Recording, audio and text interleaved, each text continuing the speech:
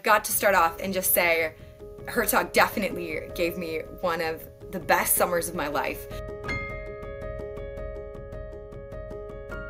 And I was blown away right from, I think, our first class with Professor Story, in which his introductory question for all of us was, what do you want the work of your life to be, and what are the greatest obstacles to that?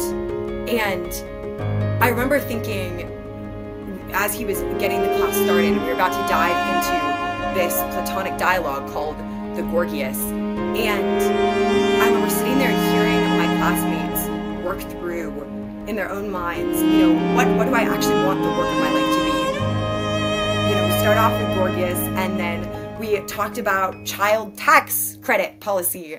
We talked about Macbeth, and we talked about Lincoln. Hertog does such a beautiful job with their kind of concoction of classes. There were so many moments after the classes were done, and we were just in the lobby all together, and someone would start bringing up or talking about something in class, and we would have these great conversations that touched on what we were discussing in class but ranged far beyond.